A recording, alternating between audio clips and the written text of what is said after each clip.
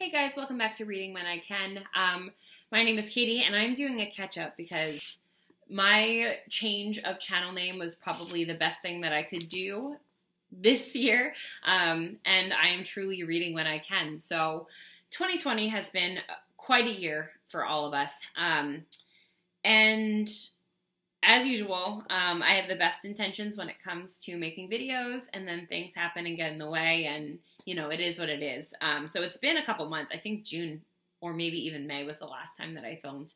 But I have the best intentions to do the mid-year freak-out tag and all that stuff. So I'm just going to do it now because it's the middle of September and what else is there to do? So my goal this year, as per Goodreads, was to read 52 books.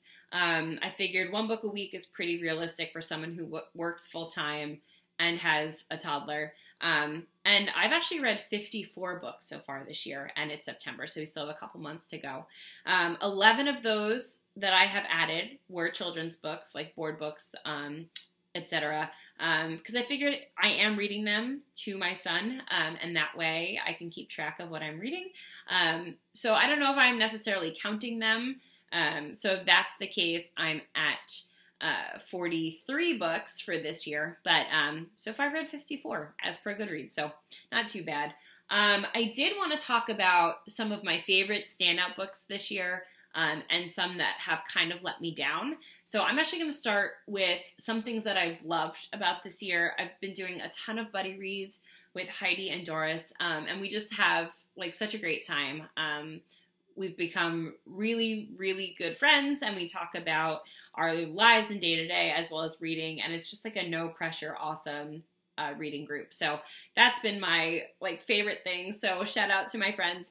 And I'm in another Voxer chat with a bunch of awesome romance ladies, so I'm not always as active in that, but they're all incredible, so I just wanted to shout them out as well. And some of the books that I've loved this year, now I normally have a stack, but I'm short on time right now, but I did want to talk about some of the books that I really loved. So again, 11 of the books that I've read this year are children's books, board books, but the adult books that I've loved this year, and I'm just going to go through them, but The 7.5 Deaths of Evelyn Hugo was one of my favorite books. That's by Stuart Turton, I think is how you pronounce his name. And I really enjoyed the twists and the turns that came along with that book. The Ravenels, or Ravenel series by Lisa Kleypas has been such a delight. I read those with Doris and Heidi, and we kind of started, I think we started at the end of 2019, but then we finished the series in the spring, and each book was just so good. There were some that I did like more than others. Some characters really grew on me, while others I didn't love as much, but on the whole, I really recommend that series. It's a good introduction for people who are getting into Regency romance. I know it's not for everybody, but the good thing about books like The Ravenels or The Bridgertons is you get to know a family, and throughout the series, you can see how they grow in character development, and it's not just limited to their own book. So if you are in the market for a Regency romance series, I highly recommend The Ravenels. I really loved Beach Read by Emily Henry. I had that for one of my Book of the Month picks, and I read it in about a day. It was just really good. I didn't know what to expect because I had never read the author before, but definitely one of the standouts from this year. Take a Hint, Dani Brown by Talia Hibbert. So good. I listened to that one on audio. And that's definitely one of the reasons why my reading has been so plentiful this year. I started reading audiobooks, which I had never really done before. My commute to work, to and from work, it's about 10 to 15 minutes each way, 15 minutes if I get every single traffic light. So it doesn't really allow a lot of time for reading, but I've started to listen to audiobooks as I like do laundry or do the dishes, and it really makes a difference. And you can kind of just breeze through these books, and it's a really enjoyable experience most of the time. I really enjoyed the Southern Book Club's Guide to Slaying Vampires by Grady Hendrix. Not usually my type of book, but I thought it was really well done. There were some scenes that were definitely grotesque, but for something that's not usually my genre, I really enjoyed it. I loved The Dutch House by Anne Patchett. It's a family drama over like 4 or 5 decades, and a sibling relationship with their stepmother and this house that looms large in their family history and memories. I really love The Last Mrs. Summers, which is the most recent, I can't think of the series name, but the Royal Spinus series. So it's the most recent Royal Spinus book by Rhys Bowen, and I just thought this was so good. The previous one is actually on my disappointing books of the year, but the most recent one, it was definitely the usual feel. It's a little bit of a gothic mystery. Really, really loved it. And my standout book this year, my favorite one, was The Other Bennet Sister by Janice Hadlow.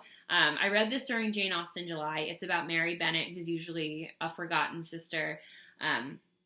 It really made me think about the other characters in Pride and Prejudice, and you just look at them through a different lens, and I just thought it was wonderfully done.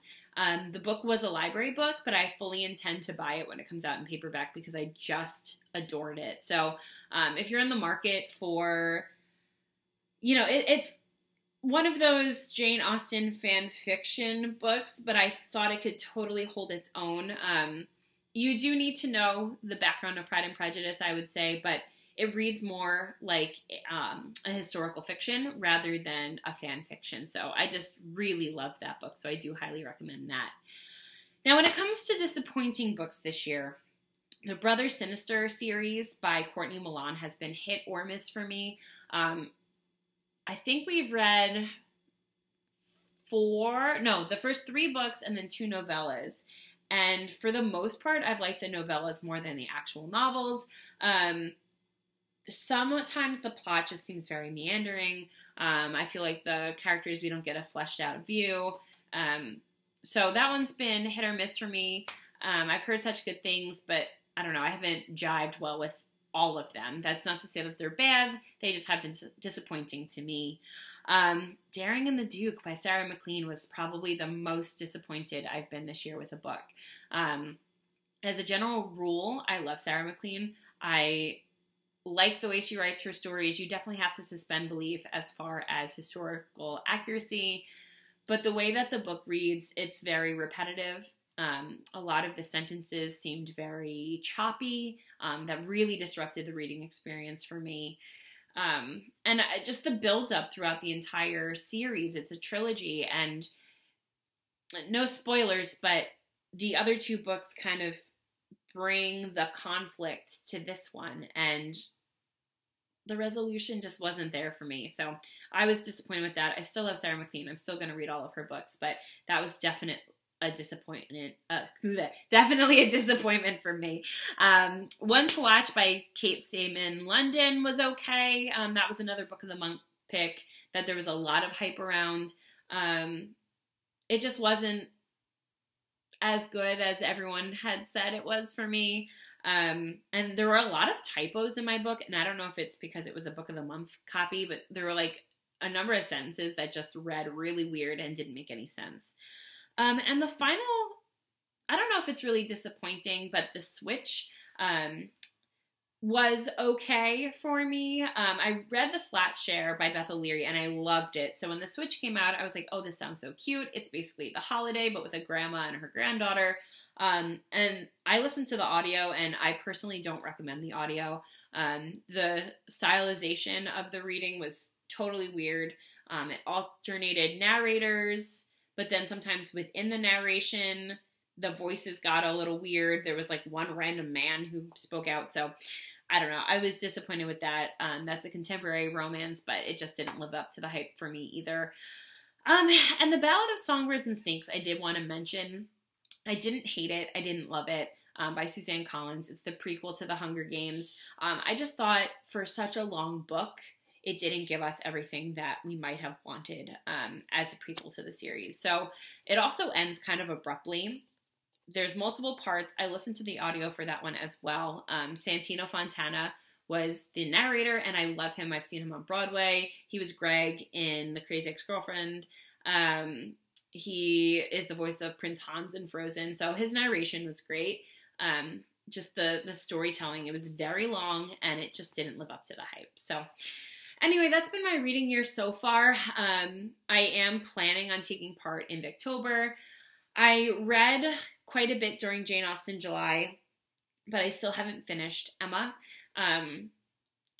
I had some health issues. I ended up having surgery. Everything is okay, but that kind of knocked me for a loop in August. So trying to get back on the reading train, and I'm back to work now. So it's been a little bit rocky as far as September has gone. I'm currently reading You Had Me at Ola, which I was super hyped for, and it's just reading okay for me for right now. So that's all that's going on here, but I just wanted to touch base, and I am so happy to see all of you guys. Let me know what you were reading below, if you liked any of the books that I discussed today, or if you had any disappointing reads like I did this year. So anyhow, I will talk to you all later. Bye-bye.